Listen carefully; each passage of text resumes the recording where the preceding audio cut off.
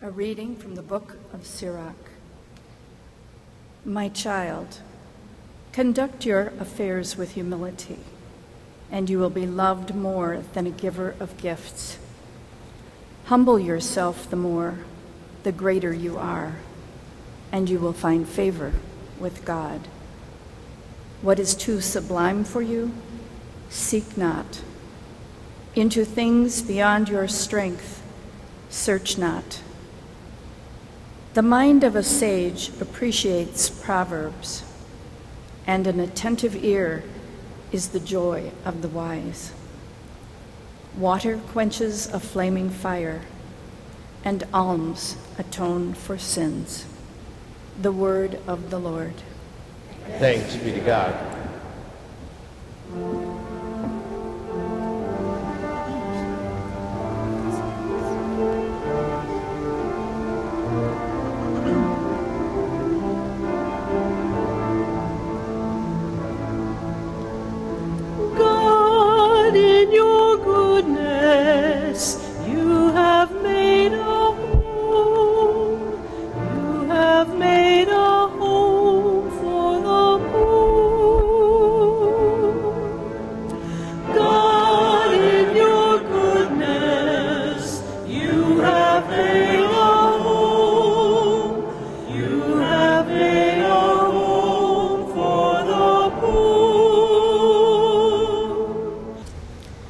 A reading from the letter to the Hebrews. Brothers and sisters, you have not approached that which could be touched, and a blazing fire and gloomy darkness, and storm and a trumpet blast, and a voice speaking words such that those who heard begged that no message be further addressed to them. No, you have approached Mount Zion, and the city of the living God, the heavenly Jerusalem, and countless angels in festal gathering, and the assembly of the firstborn enrolled in heaven, and God, the judge of all, and the spirits of the just made perfect, and Jesus, the mediator of a new covenant, and the sprinkled blood that speaks more eloquently than that of Abel. The word of the Lord. Thanks be to God.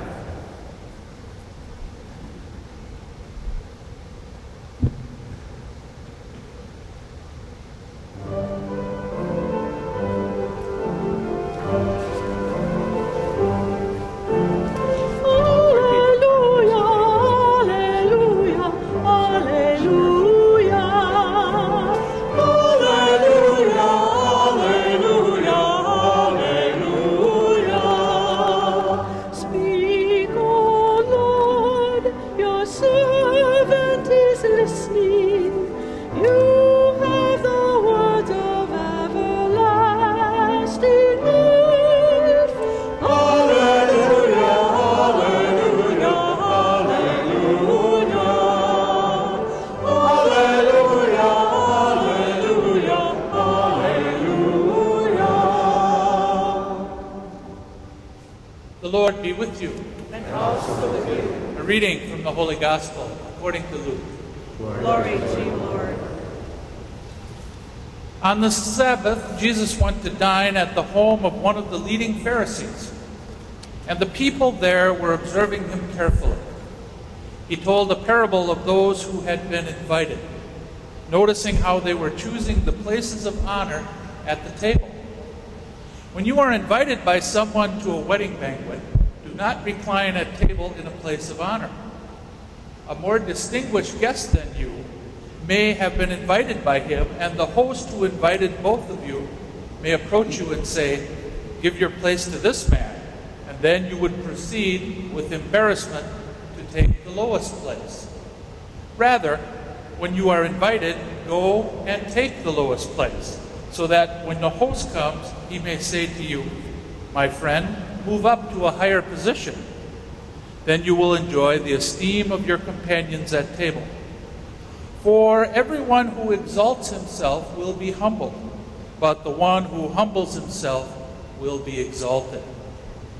Then he said to the host who invited him, when you hold a lunch or dinner, do not invite your friends or your brothers or your relatives or your wealthy neighbors, in case they may invite you back and you have repayment. Rather, when you hold a banquet, invite the poor, the crippled, the lame, and the blind. Blessed indeed will you be because of their inability to repay you, for you will be repaid at the resurrection of the righteous. The Gospel of the Lord. Praise to you, Lord Jesus Christ. I don't know about you, but I watched a lot of soccer this last month. And I don't understand the game, and maybe you understand it better, but it was good. It was good to get involved and be part of the excitement. The World Cup, of course, was played in South Africa. And there were many stories. There are many stories that came out of the games. Some were inspiring, and some were not. And I'd like to share with you not an inspiring soccer story, but an inspiring baseball story, America's favorite pastime. And maybe you already heard this story. It happened about a month ago. Amanda Garalaga, a pitcher for the Detroit Tigers, almost pitched a perfect game, a no-hitter. And the last batter of the game hit the ball along the first base line, and the umpire, Jim Joyce, made a terrible, terrible mistake. He called the batter safe when he should have called him out. And it was obvious. It was obvious to everybody. Now, Amanda Garalaga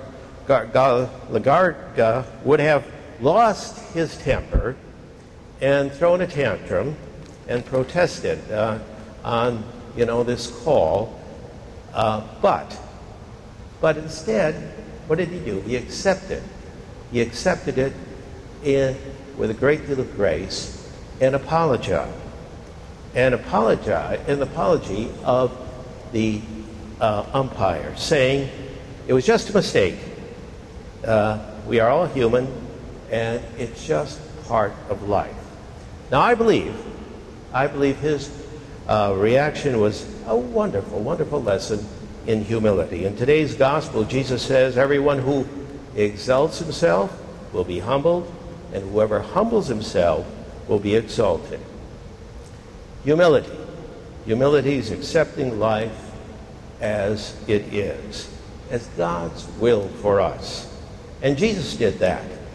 What was done to him was not fair. There was no fairness in the cross, but he accepted it as his Father's will for him. And he accepted it with a great deal of humility and love. Let's all live our lives like Jesus. Let's not see life as unfair. Let's not compare ourselves to others. Let's see our lives as God's will for us. Let's accept whatever cross comes our way. Let us accept it with humility and love, just as Jesus did. Amanda did it with God, and with God's grace, I think we can all do the very same thing.